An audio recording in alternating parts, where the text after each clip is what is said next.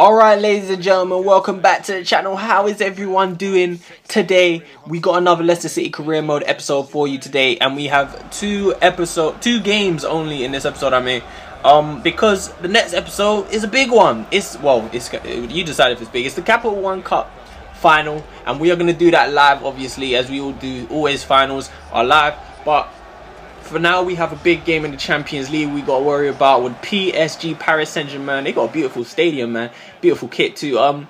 But yeah, we got a big game. Champions League, we are obviously the Champions League holders from last season, so we are trying to retain that, and we've done pretty well in the Champions League so far this season, so I'm pretty confident. Obviously, unbeaten in league. I'm confident that we can beat pretty much any team that comes across us today. PSG starting off pretty well though, getting a few shots on goal. It's Cavani that time testing the keeper. On the counter-attack, however, Van Ginkel finds Son. We've got players running down the left. Son looks for one of them, finds Fabian Schär. He finds Arnautovic down the left-hand side, pushes it into the box, takes it around Thiago Silva, who comes in with a reckless challenge. So reckless. Like, this guy, he looked like Bruno Alves right there. Who remembered Bruno? I don't even know where Bruno Alves is right now, like what team he plays for. But that dude he was a monster, like, especially when he used to go out for headers. Absolutely reckless. But you know what, again? Goal. I'm gonna just let you know from now. Jovetic scores this. He puts it in the back of the net because he doesn't miss penalties for some reason. I don't know what it is. He just doesn't miss penalties. All of them find their way into the back of the net. And when he steps up to the spot, you just expect that it's gonna hit the back of the net. When the day comes that he misses a penalty, I think we might as well just sell him, because that is obviously the end of the world when he misses a penalty. I'm not sure. We might even release him free. We pay to send him away if he misses a penalty, because he's clearly losing it. He's losing his touch when he misses a penalty. So right now we are 1-0 up. Just PSG, obviously, as you can see, started a little bit better, but we're beasts. So we're gonna come back at them. Jovetic with a shot that time, straight at trap. Decent, easy save. 22 minutes in only, and all this has happened so far. Arnautovic dribbling inside, finds a beautiful pass into Heung-min Son. 23 minutes in, we have doubled our lead. That is not one, but two away goals in the Champions League against Paris Saint-Germain. Now, I mean, I'm not trying to be overconfident, but I feel like that could possibly be the tie wrapped up already. That's two away goals. That means we have to concede at least, they have to score at least 3 goals to go through into the next round. How likely is that to happening without me scoring? I don't know, man. Like, we're just beasts that I can't see that happening. But Jovetic this time, chipping it over the top. Beautiful ball, beautiful touch, and Heung-min Son again. We're getting inventive now. 30 minutes in, 2-0 up, and we're getting confident, creative, beautiful chances being made. Heung-min Son just hitting that on the half volley. Maybe if he got clean on a full volley, then it would have hit the target. I don't know. 45 minutes in, we're still attacking. PSG haven't had a chance since their first few. It's played into Mahrez, side foot, into the bottom corner. 3-0, and let me tell you something. Again, I'm not trying to be overconfident, but I'm going to say we're through, because they have to score too many goals to beat us in the next round, and they have to worry about not conceding as well. And if they open up and come at us, we will score goals in abundance. Like, that's what I'm expecting at least. But you know, you can see it. We're playing some beautiful football all over the park into the second half. 64 minutes before another chance is created, and it's still us. PSG have to come at us if they want to get something from this game. Mahrez cutting in, finding Torvan, and he's denied by a beautiful save from Trapp down there. We're just throwing everything at PSG. Heung-min Son this time with a free kick just over the bar from a tight angle. Free kicks from anywhere, we're looking dangerous. You can see Mittelstad right there has come on for this second half, because I'm feeling confident. I feel like the tie is all but wrapped up already in the first leg. Eriksen there with a little bit of a miss kick, and Van Ginkel. And just look at how quick we counter attack. Look at all the players flying forward there. Schär plays it through to Heung-min Son again. He's got players around him. Heung-min Son one-on-one with the keeper. What's he going to do? Look at that for a finish. Look at that for a finish. So chilled out, like Foster's in a cooler on a summer's day, but it's being put in the fridge because it's a hot summer's day and we want a cold drink. Forget what I'm saying. Cool finish, cool, calm and collected. Like, he's just jogged up to the keeper, toe poked it past him. Oh, it's just beautiful, man. Like, I could watch that all day. And keeper didn't stand a chance. Like, he might as well have just rolled it through his legs, if I'm honest with you. You might as well have just... That's embarrassing. But 4-0, 83 minutes, 4-0. Van der Vaart has found his way onto the pitch now, skipping around players, playing it through. Jeffrey Schlupp inside the box, and it's 5. 5-0 away from home. That's 5 away goals. We might as well call it 10-0. So we're 10-0 up against PSG in the Champions League. And to be honest with you, at this point, I was thinking this, like, especially looking at this goal, like, that shot, I don't know, wait, that shot just looked so powerful.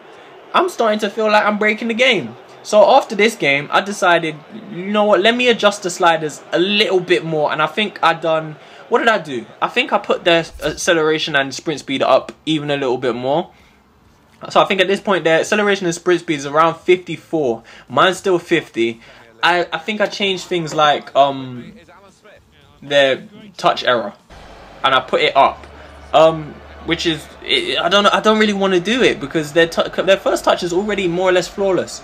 So to do stuff like that, I can't remember what I put up, but let's just say I put up their sliders a little bit more again. So we're playing on like legendary ×4, let's call it. So in this game against West Bromwich Albion, the sliders were adjusted. We're probably still going to smash them again, but hey, I'm trying to make this game a little bit more difficult for myself. But Lamela can still do things like that. Like, there is no sliders that we can put up that can stop something as beautiful as that. Well, we could put up their goalkeeping ability, but that's just cheating for them. Like, there's making them better and then there's cheating for them. But look at this goal.